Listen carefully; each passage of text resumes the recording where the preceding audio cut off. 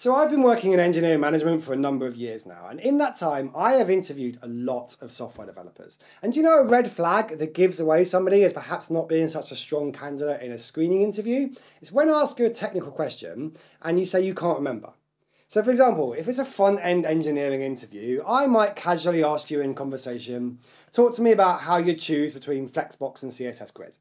And I'm asking that question because I want to see your thought process and I want to see how you articulate the pros and cons of each. There's obviously no correct answer in a job interview, but there is an incorrect answer, and it's the one that I hear a non-zero number of times. The worst answer to this kind of question is, oh, sorry, I can't remember that one, I forgot.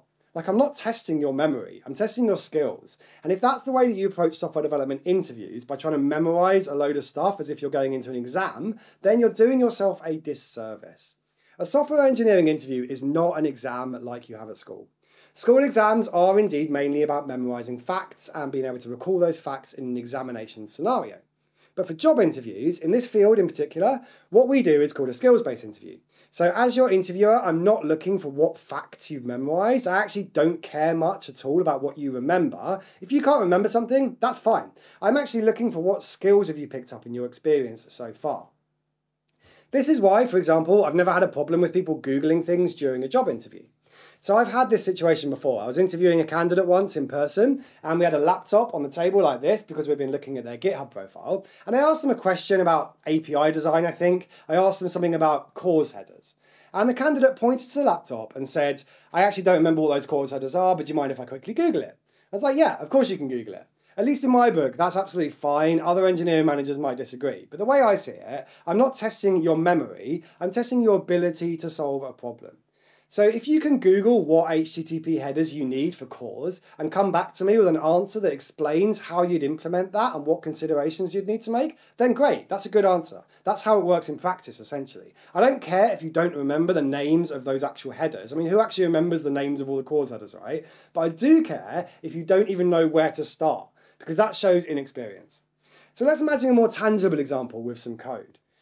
So let's say we're doing a code pairing interview like this, and I give you this empty function and I ask you to reverse this string, this input string here.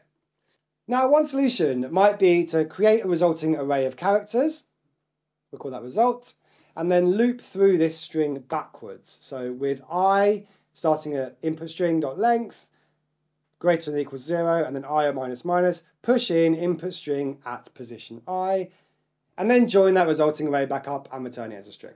This is probably one of 100 different ways that you can solve this. Now, if I gave you this problem in a job interview, there's some parts of this that I'd expect you to know how to do just from experience, but some parts of this you might need to Google.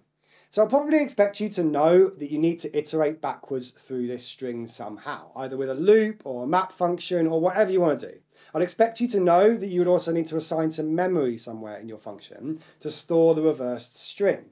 So there's a bunch of ways you can do that, but essentially that's it. A loop to go backwards through the string and some memory. That's the skill aspect of this problem. I'm testing your ability to break this problem down into those individual steps. And then maybe during the interview, we'd have a conversation about the time and spatial complexity of doing it this way versus other ways you can do this, because there's a lot of ways you can do this. But what isn't a skill is remembering the syntax for this decreasing loop here, right? And that's the reason I chose this particular example solution, okay?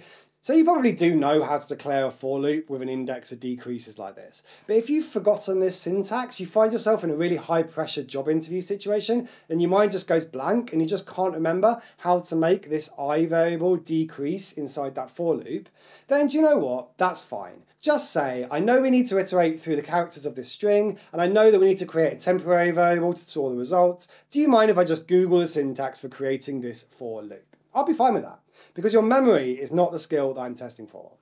So yeah, focus on building the skill to solve real-world problems and focus on your ability to explain your thought process. If you want to outsource some of your memory to Stack Overflow or Google or ChatGPT, then I'm actually fairly cool with that, and you'll find that most hiring managers are cool with that too. So next time you're preparing for a job interview, stop worrying about remembering syntax or remembering acronyms or buzzwords or technology names. Focus on practicing the core programming skills. And don't be afraid to ask the interviewer if you can Google some syntax or some terminology that you've forgotten. So anyway, I hope you found this video useful. If you want to have some actual coding practice, then I have a couple of recent videos on my channel that show you how to do some popular leak code problems. So you can check out one of those on the screen in this little box right now. But until next time, my name is James Charlesworth, and this is Train to Code on YouTube.